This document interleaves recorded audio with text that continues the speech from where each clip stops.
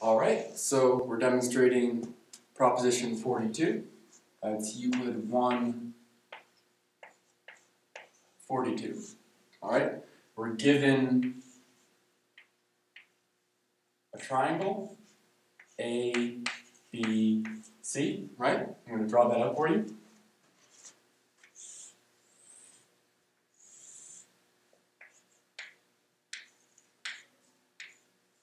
Alright, triangle ABC, and get that out of there. We're given an angle D.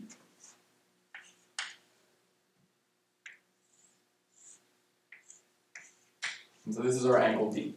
So what are we going to do with these? We're going to demonstrate the construction, right? So we're going to demonstrate how to construct a parallelogram,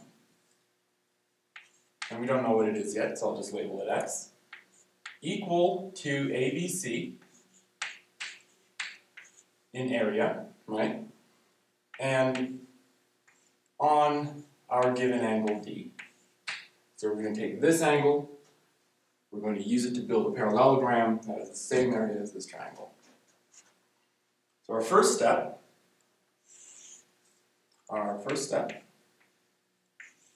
is going to be to bisect BC at B. So let me just show you what that looks like. We're going to take this line here, the base of our triangle, BC, and we're going to bisect it at the point E. And so that's bisected, so these two lines here, BE and EC, are equal to each other. And I'm going to write that up.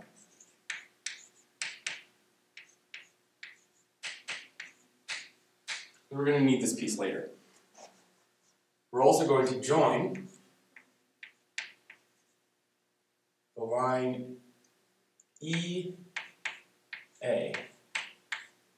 So to show you what that looks like, I'm going to take this point here, I'm going to join it to this point here with a single line. Like so. It's a little off.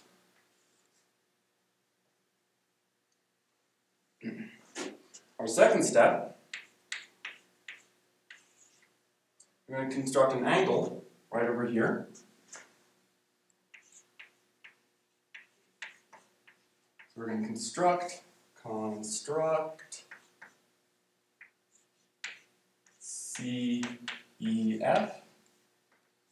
equal to D.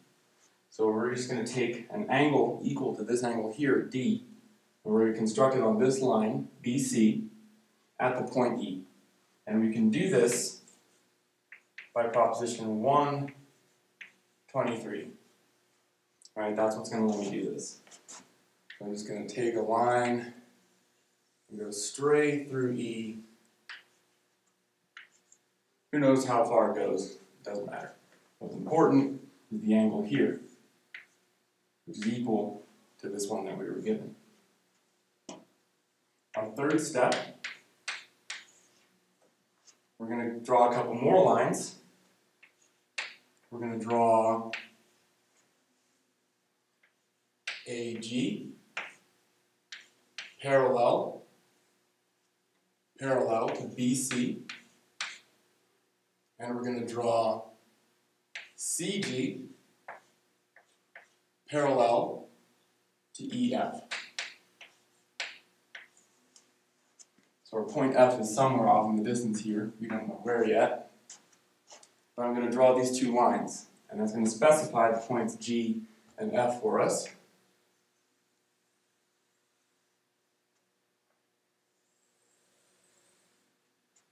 So this is going to be my point G, and my point F, I'm going to put it right there.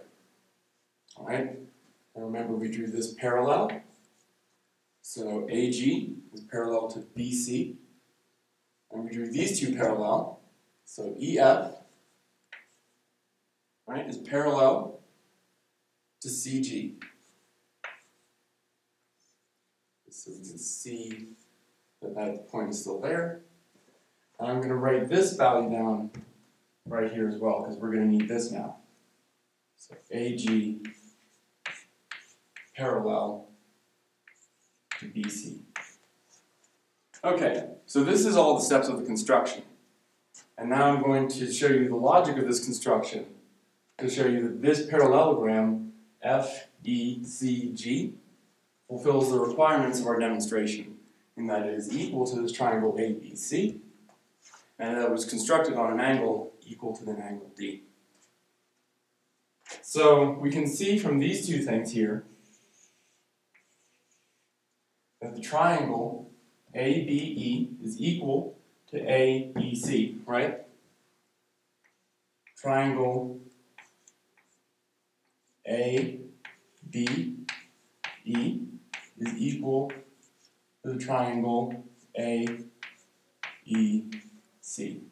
right? And this is true because of what we did in Proposition 138, which allows us to say that two triangles which have equal bases, BE and EC, and that are within the same parallels, AG and BC, will be equal to each other in area. So I can say that these two are equal to each other in area. But I can also say that this parallelogram here, this parallelogram FECG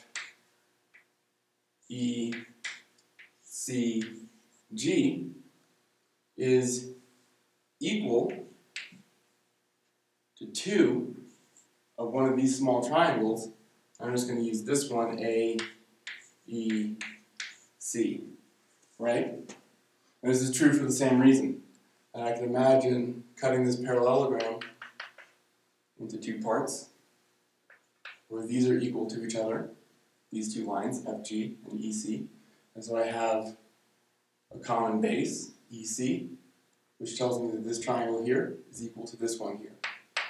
So AEC is equal to EFC, right, which is equal to FCG, which makes this parallelogram twice the area of this small triangle here.